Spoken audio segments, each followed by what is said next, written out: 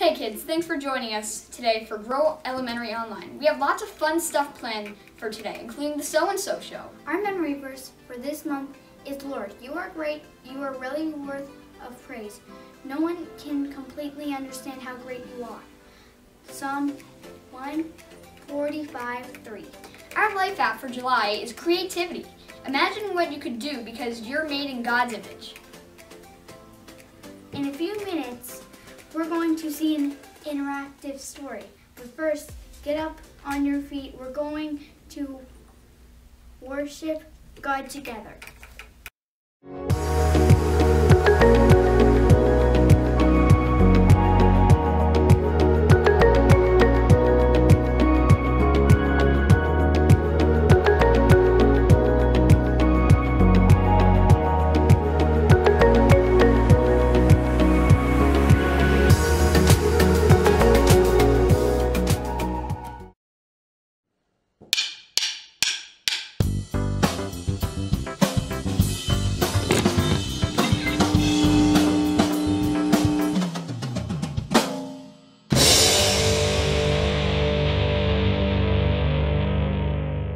What do you see when you look in the mirror? Your best silly face? The school picture day smile? That look you get when mom tells you to get out of bed for school? Whatever you may see in the mirror, something amazing is true. You are a mirror. God made you in His very own image to reflect who He is to the world around you. That's right. When people look at you, they can see a little piece of what God is like. Not the way your mouth is shaped or the color of your eyes, but when you choose to encourage someone, hey, great job today. Others can see God's kindness. When you paint a picture, they catch a glimpse of the God who imagined the whole world.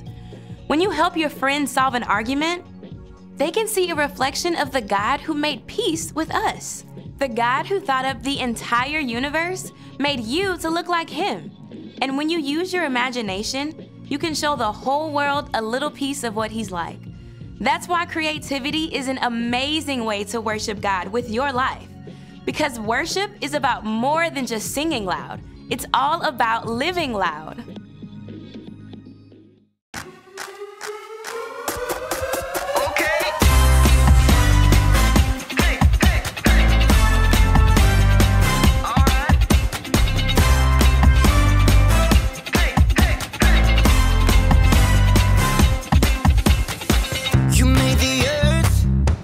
Spinning. You made the ocean and everything in it, and you made the sky so blue, and you made every other color too. You made the sun, you keep it shining. You put the moon up in the midnight sky, and everything around me created by you only. I just wanna thank you, 'cause everything you made is so beautiful. Every single star and every beat of my heart, and it's beautiful. You made my feet, you made my hands, you make me sing and you make me dance, 'cause your love is all around me, and your love is so astounding. I just wanna thank you, 'cause everything you made is so beautiful. Every single star and every beat of my heart, and it's beautiful. Here we go, break it down now. Everything you created with your imagination is wonderful and good, wonderful and good. You're my inspiration beyond all explanation. You're wonderful and good, you're wonderful and good. Everything you created with your imagination is wonderful and good, wonderful and good. You're my inspiration beyond all explanation. You're wonderful and good, you're wonderful and good. I just wanna thank you, 'cause everything you made is so beautiful. Every single star and every beat of my heart, and it's beautiful. I just wanna thank you, 'cause everything you made is so beautiful.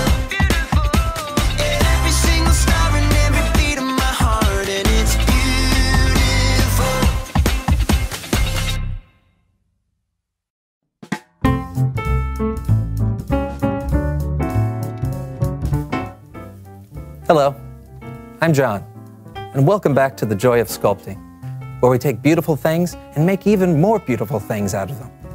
Let's take this sculpture of my co-host, Brandon.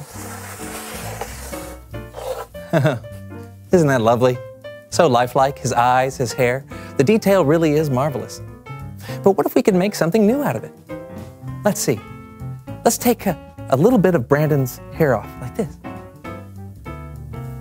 And we can just put that there. Oh, that's nice. Kind of squishy. And what do we have here? Oh, look. It's Brandon's little brain. Little brain. We'll put that right here, very carefully. And what if his ears can go here? There you go. Now let's take Brandon's happy eyes. And we can put those eyes, put them right here. Look at those wonderful eyes. Looking right back at you. What have these eyes seen? I don't know. Just put those right there. Now, what could we make with what's left? I think I have an idea. What if we make an edge right there? Yeah, and an edge right here. Well, that's nice. How about here? Oh, that's nice. Or how about here? Hey, I'm starting to see something. Here we go. Let's just use the board for extra pressure. Isn't that beautiful? It's a brick. You could build a big, beautiful house out of this brick. That's how strong it is. Hey, John, have you seen my self-sculpture? I've been looking for it. How nice.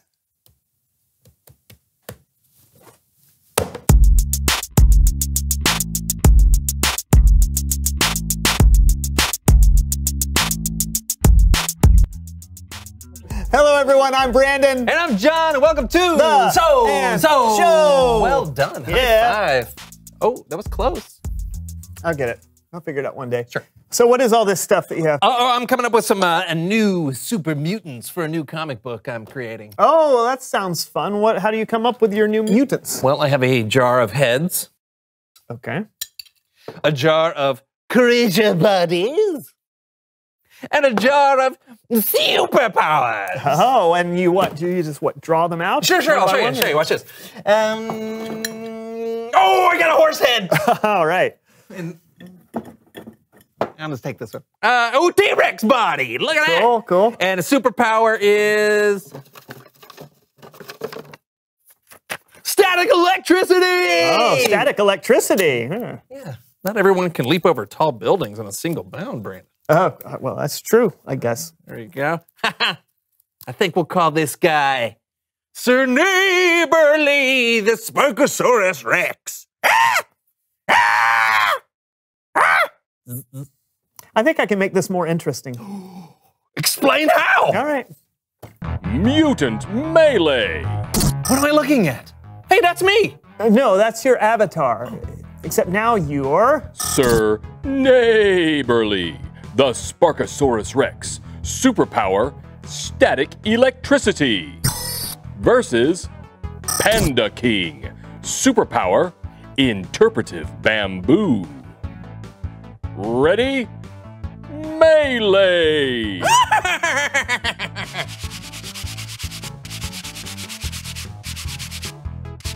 It's working! Static electricity! Ow! Ow! My turn. What are you doing? Music!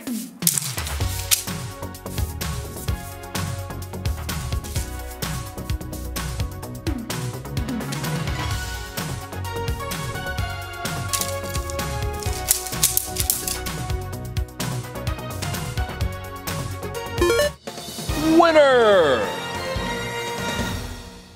Round 2. All right. Who am I going to be this time? How about... Captain Fish Breath. Superpower, fish breath. versus Bat Boy. Superpower can fly, as long as he doesn't realize he's in the air. What does he mean I can only fly unless I realize I'm in the air? Ready? Melee! Ah! I'm flying! Oh, no! Oh!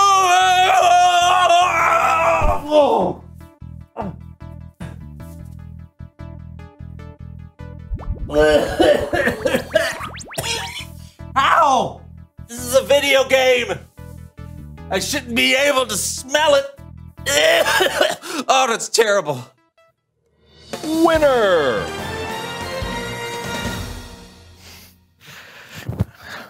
Oh, still stinks. Get these things off me. Yeah, that does stink. Great, I'm gonna have to do laundry. Oh, or maybe burn them. Wait, before you do that, it's Bible story time with Kellen.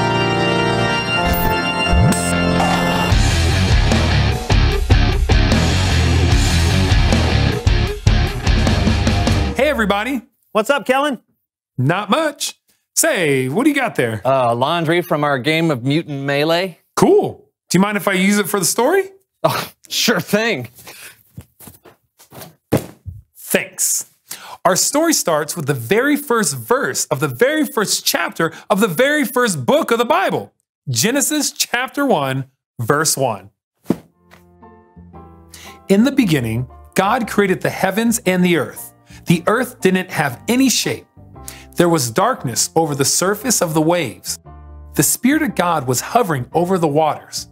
God said, "Let there be light," and there was light. God saw that the light was good. He separated the light from the darkness and called the light day and the darkness night. How's that for a beginning? And that was just day one. On the second day, God made the sky. God said, "Let there be a huge space between the waters." And that's exactly what happened. And God called the huge space sky. That was day two. But it was the next day when God's creativity really took root. God said, "Let the water under the sky be gathered into one place. Let the dry ground appear." God called the dry ground land. Then God said, "Let the land produce plants," and trees and plants and flowers sprung out of the ground. And God saw that it was good. That closes the book on day 3, but God wasn't finished. He had a whole sky to fill. God said, "Let there be lights in the huge space of the sky." And so the stars were created. And then God made the moon to rule over the night. He made the sun to rule over the day. And God saw that it was good. Day 4, boom, sun, moon, and stars. Without them, we wouldn't know what time of day it was. Think about that. Okay, stop thinking. Things are about to get wild. God said, "Let the seas be filled with living things." So God created every kind of living thing that fills the oceans. And God said, "Let birds fly above the earth across the huge space of the sky." And then God created every kind of bird that flies. And God saw that it was good. That was the 5th day. But it was the 6th day when God made his masterpiece. And I'm not talking about the platypus. God said, "Let the land produce every kind of animal: cows, horses, chickens, bugs, snakes, mice, rhinoceroses, orangutans, platypi," and it was all good. And then God said, wait for it, "Let us make human beings." Watch out, world. Here we come. So God created human beings in his own likeness. He created them as male and female. And God told them to take care of the earth and all that was in it. This was day 6. On the 7th day, God rested from all his work. But before he did that, he took a good look at everything he had created, and he saw that it was very good. The end. That was incredible. It really is incredible when you think about all the things God created. I mean, whether it's a huge planet in space or a tiny little eyelash. Like, oh, Ow. Make a wish. No, you are so weird. What? Get that away from me. Yeah. There's really no limit to God's creativity. You can find it anywhere. I found it sitting right next to me. Aww. Thanks for the story, Kellen. You got it. See you guys next time. Later. See ya. What a great story. Yeah, I loved how my gym shorts turned into an orangutan. Yeah. Yeah, that's what I took from the story, too. Yeah. Reveal the question. Awesome. Where do you see God's creativity? Yeah, do you see it in a stream flowing through the woods? Or in a star that's over 100 miles away? Yeah, except stars are like millions of miles away, John. So, over 100, right? Right. Talk about it with each other. Where do you see God's creativity? And we will see you next time on The So-and-so Show. It's right there. You can read it. It's in gold.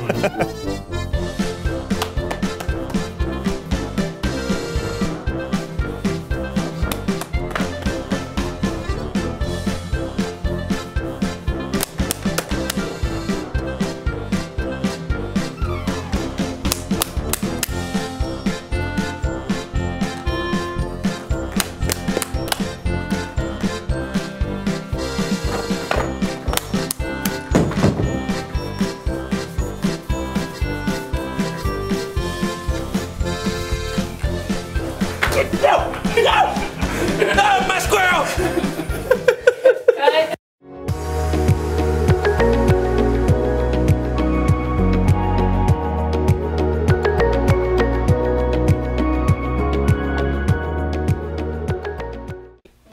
Thanks for watching today. Be sure to join us next week as we continue our Indescribable series. Hopefully, after watching today, you'll be ready to trust God no matter what. Have a great week.